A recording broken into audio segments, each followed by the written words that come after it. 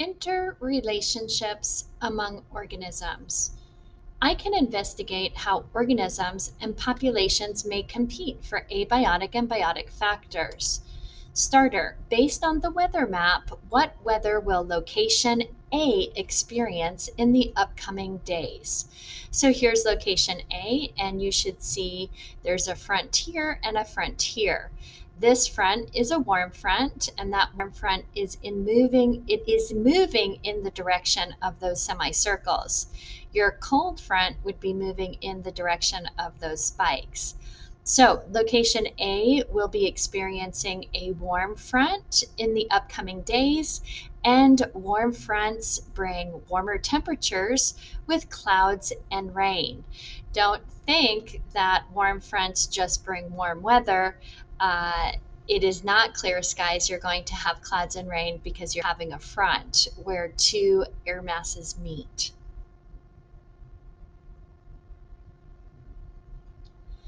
Read the teak below.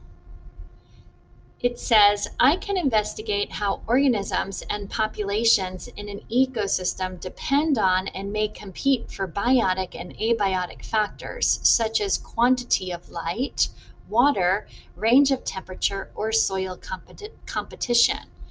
Number one, what do organisms or populations depend on and may compete for?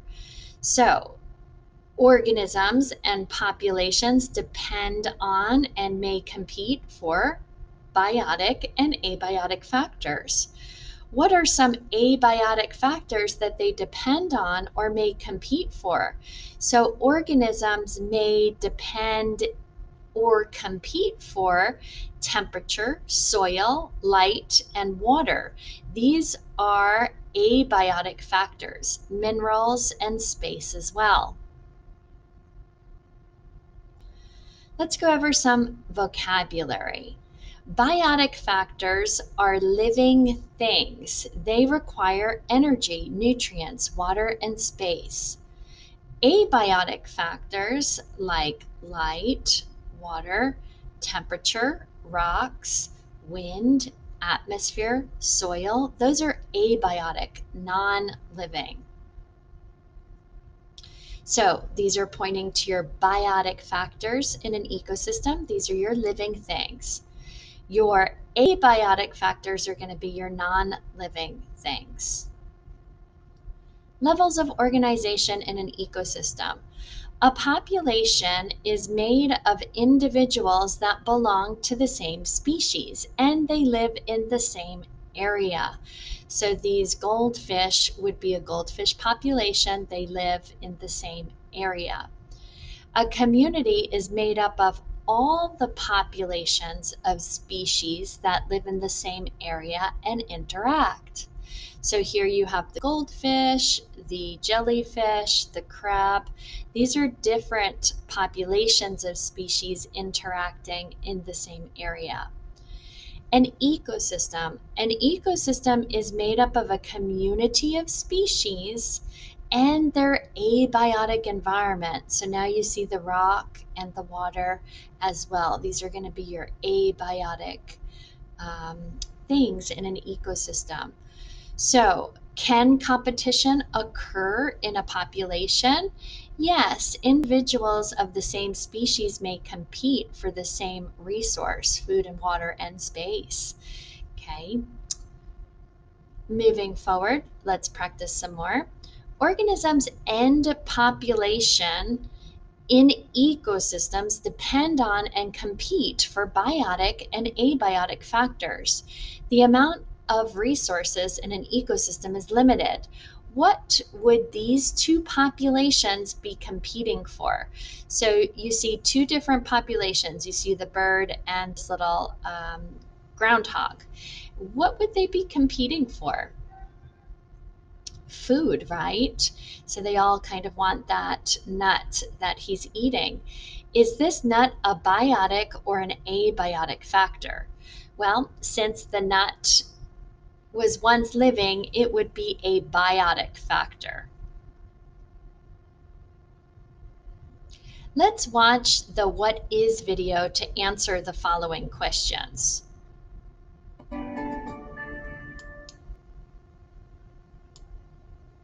Emerald Robinson, and in this What Is video, we're going to investigate Earth's ecosystems. An ecosystem is a community of living things interacting with the non living parts of their environment. There are two primary parts of an ecosystem. The biotic part is made of all the living things, like plants and animals, fungi, and bacteria and viruses. The abiotic part is made up of non living things, like rocks and minerals, water, and energy. Ecosystems can be almost any size. While most of us think of communities like a coral reef or a forest, an ecosystem can be a small pond or even the area beneath a large rock. Ecosystems need energy. In most cases, this energy comes from sunlight. Producers, like plants, take light energy and convert it into usable sugar energy through photosynthesis. As animals consume the energy from plants, they are eaten by other animals and ultimately decompose back into the soil. The energy moves through the ecosystem via a food web. Two of the most important concepts in the study of ecosystems are niche and habitat. A habitat is a place where an organism lives. Organisms must get nutrition, shelter, water, and the other things they need to survive from their habitat. Niche is an organism's special role in the ecosystem. What and how something eats, how it behaves, where it lives, all of these things define an organism's niche. Two organisms cannot occupy the same niche for very long. Eventually, one will outcompete the other for food and other resources, forcing the other to move or to go extinct. Many of the Earth's ecosystems are threatened due to climate change, pollution, and the human destruction of habitats. Scientists called ecologists study and monitor the health of ecosystems and continually work to discover new ways to protect these precious organisms and environments. So let's answer some questions now. What are two primary parts of an ecosystem? Well, the two primary parts of an ecosystem are going to be your abiotic and your biotic factors. Your biotic factors are the living things in an environment, and your abiotic factors are the non living things like the water, the sunlight, the temperature, the rocks. What are examples of biotic and abiotic factors?